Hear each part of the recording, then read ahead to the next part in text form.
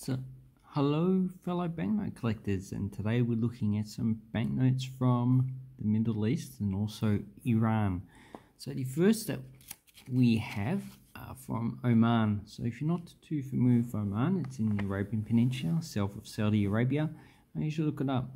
The capital is Muscat, and this series is from 1995, so it's 1995 there. But if you want to know, it does have the dates in Arabic numerals, which is a bit funny because the Arabs don't use these. And this is called the Sultan Qaboos series because it has a portrait of Sultan Qaboos bin Said. This is the lowest denomination, so this is 100 Bazars. And the current exchange rate is roughly about 250 Bazars equals $1 Australian. So this is roughly equivalent to 40 cents. And even though this is not used anymore, they would, I'd say probably still circulate. They'll replace in 2020 with a new banknote series. So this banknote series comes in 200, half real, a 5, 10 and 20 real. So these would actually cost quite a bit. In uncirculated, this is probably the lowest you'll get. You're probably talking about $5 to $10. If you want to get the 20 Bazars, you're probably talking about at least 50 to 100. So, and all the other banknotes are in between them. And they do have a watermark, which is also the Sultan. So here's the coat of arms of Oman, and here's the defensive. Looks like a citadel or something like that. And here we have irrigation canal because Oman's actually quite a dry place, so they need a lot of irrigation. We have a lot of palms there as well.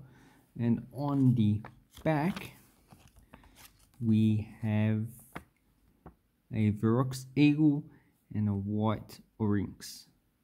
So that's the last denomination you're going to actually get in Oman, even though this banknote's probably not in circulation anymore. Okay, the second one I have is the half real. So this is the same thing with the portrait of Sultan Qaboos, and it also has Bala Fortress, Fortress City of Bala. And sorry, on the other banknote, this one is also a security feature, so it should match up with the printing on the other side. So if it's offset, then it will be an error banknote. And this one, all the serial numbers and the lettering is in Arabic, and also on the other side we have English. And this is Al Zim Fort and the Nakal Fort. So we've got one fort there, got another one there, and it's got a map with the actual fort there.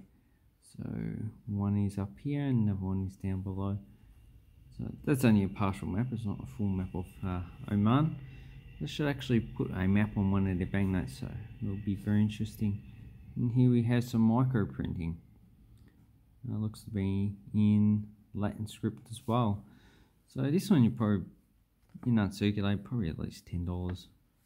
Has a face value of about 40, yeah, about $2.50 roughly. So that's a nice banknote there.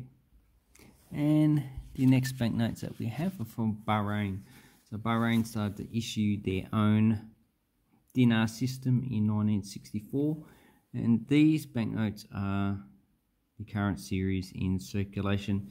First issued in 2006, so they've been in circulation for about 16 years. And the half dinars is the lowest you're going to get in change. The lowest coins are 100 fils.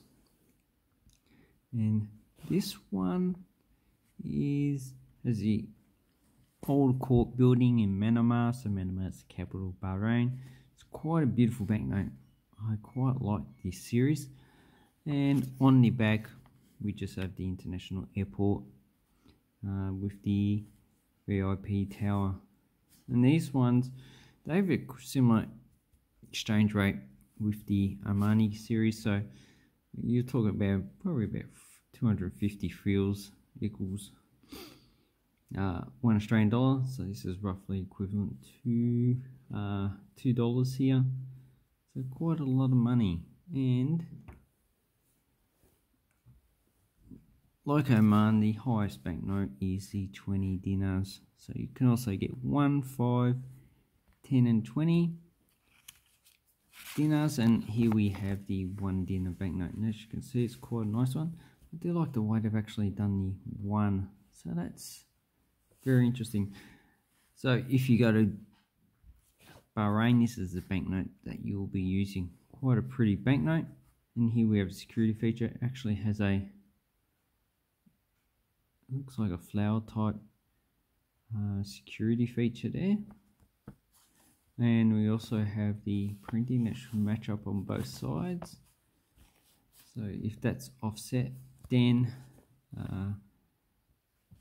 that should be an error note. And as you can see, the watermark is the Sultan.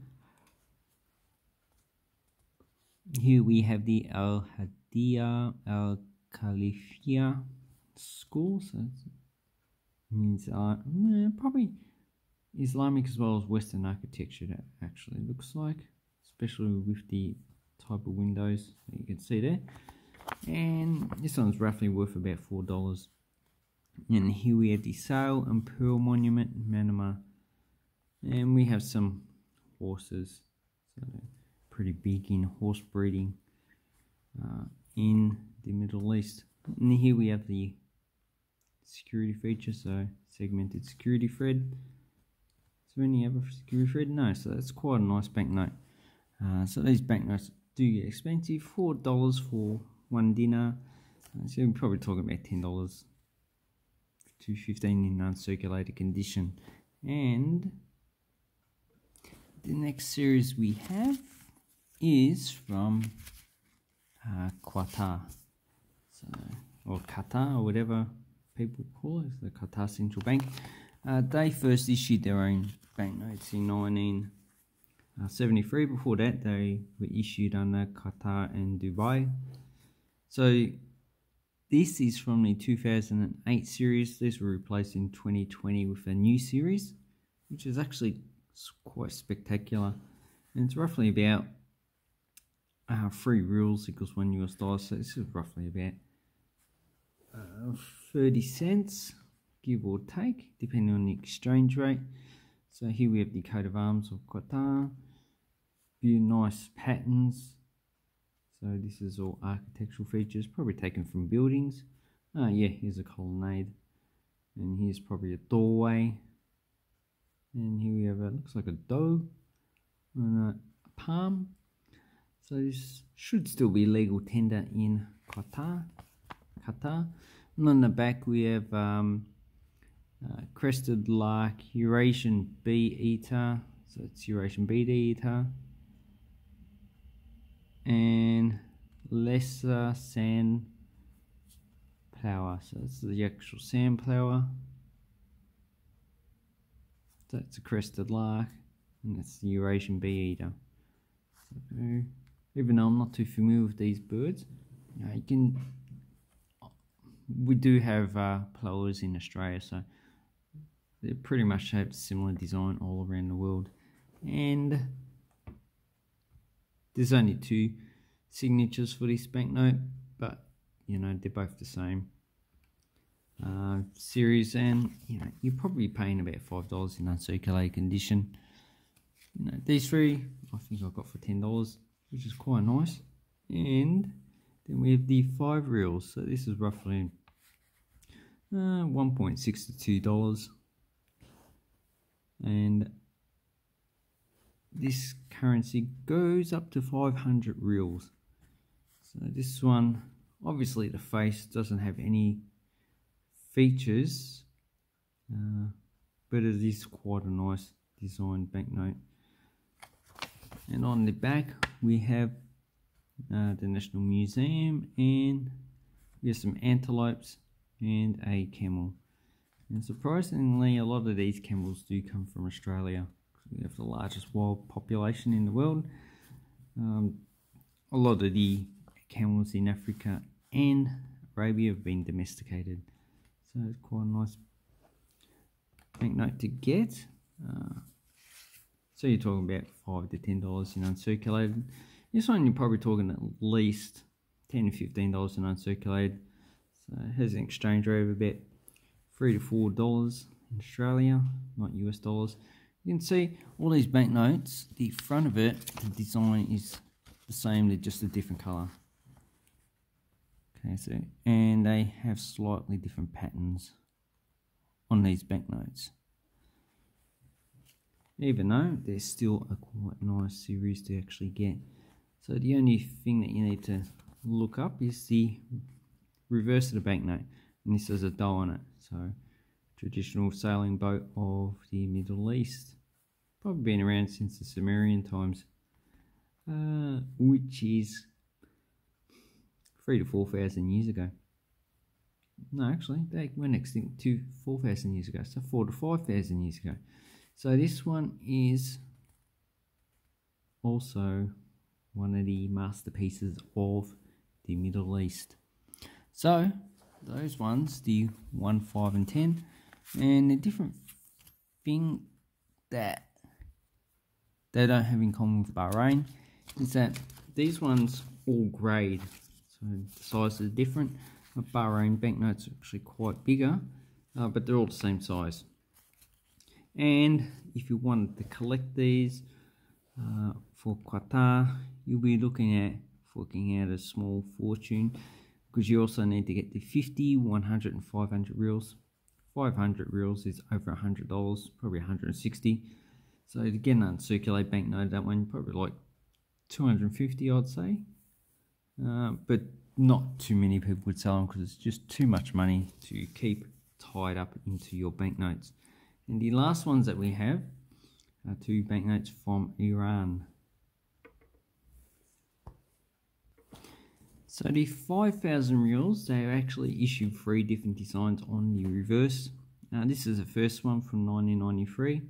Has Ayatollah Khomeini, but on the back, this one has flowers. And then you got another one with pottery, and also which they issued second, and the third one, actually the pottery they issued first. The second one they issued with satellites, but this is the best one, I believe, although I do like pottery. And it's roughly about 30,000 reals equals $1 Australian. So this pretty much has no value. It's worth about 16 cents. Then we have the 10,000 reals. So this one has been replaced with a newer banknote in 2017, green one. So you can probably get these still in circulation, but I probably don't think you can. And as you can see, this one also has Ayatollah Khomeini, but on the back we have Mount Damavand. So that's a large mountain, and as you can see, looks pretty much like a volcano, probably a stratovolcano. I haven't looked it up, so it's quite high because it has snow peaks. And the watermark is also Mr. Khomeini there. So this is roughly worth about 30 cents. And they do issue a 5,000 reals coin as well. So this pretty much is the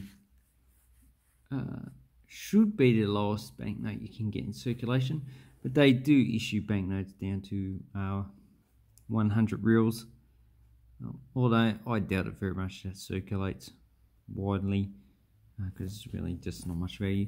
So if you wanted to buy these in uncirculated condition, you're probably talking $3 to $5 all day. If you go to eBay, you can't actually look up Iran because there is US sanctions against Iran, and eBay follows them.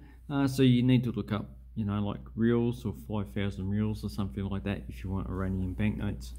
Anyway, these are new banknotes to my collection. Hopefully this helps you with your banknotes and have awesome coin and banknote collecting time. I know this video is a bit long. Anyway, leave a comment on which banknote is your favourite. So anyway, thank you very much. Have awesome coin and banknote collecting time.